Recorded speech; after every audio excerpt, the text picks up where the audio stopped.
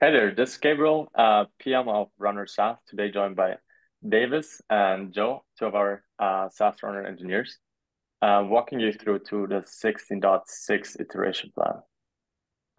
Sharing my screen and the iteration plan.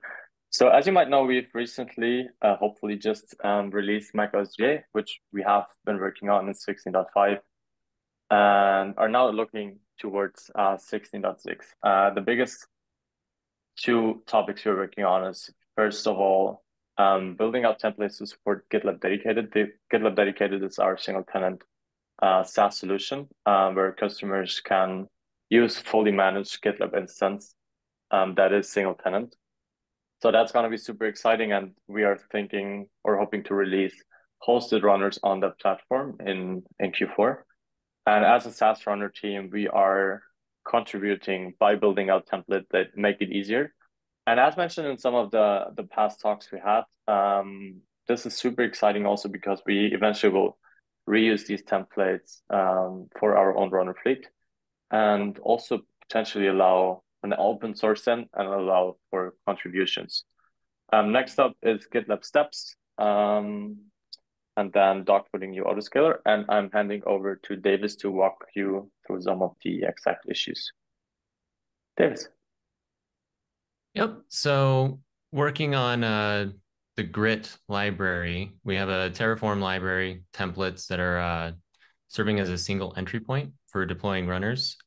And so the main goal with these issues here is that we're building out an AWS fleeting plus manager infrastructure that will eventually go towards our dedicated runner implementations. So Grit supports that. Grit is GitLab Runner Infrastructure Toolkit.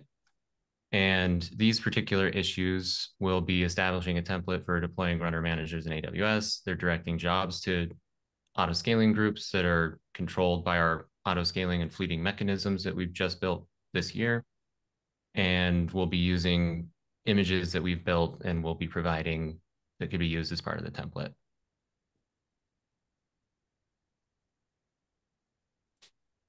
Super cool. Cool. Thank you. I just opened up the sub epic for it, and this kind of shows how it's gonna look like, and it's gonna be super easy to kind of take this as a customer and spin up runners. So yeah, we're very excited about this. I mean, The idea there is you could run that module and you would get a fleeting setup with all of your machines ready to go that has your runner pointed at them. And that's it. Easy cool. peasy. Easy peasy. You want to mention the AMI quickly as well? Oh yeah, that's as I was mentioning, the image that we're building that we'll provide that will be used as part of the template, that this will go into the ephemeral machines. Cool. Perfect. Joe, you want to give some insights on steps? Sure.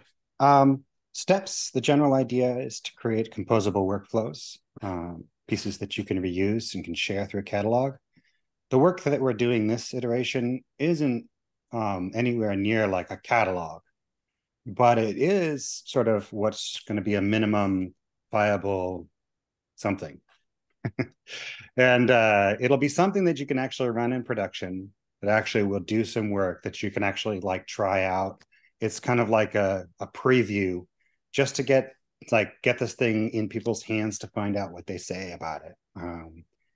And I'm hoping by the end of this iteration, I'll be able to have some code you could take a look at, something that runs in production, something you can actually build with, and get some meaningful feedback. It's the first smallest useful piece of work. I'm spending a little bit more time on this than I had previously thought, just to try to get it to that MVC point. So yeah, stand by for more on that. I'll record a video once something, probably within the next week, I'll probably produce a video showing how this thing works. Cool. Super exciting news on the steps front. Thank you. And then last up, dogfooding your autoscaler on internal runner fleet.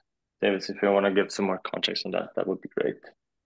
Yeah, this is something that we've been working on and we're going to continue working on. It's after we've introduced that auto scaling and fleeting mechanism that I mentioned as part of what we're using in Grit, we are going to be trying to use these new mechanisms in our internal Linux fleets as well. We're already using them in our Mac OS offering. And like any dog fooding effort, this will allow us to ensure that the new mechanism is reliable and effective, and it allows us to demonstrate that we have confidence that it does what we say it does. Yeah, super exciting. Thank you. I think it's also the same time that the GCP plugin for fleeting goes beta phase, so we're kind of well aligned on the two teams there releasing this. Cool, thank you. Couple of other maintenance issues and bugs we're working on. Yeah, thank you, Davis and Joe, kicking off the iteration with me, and then see you next time. Ciao.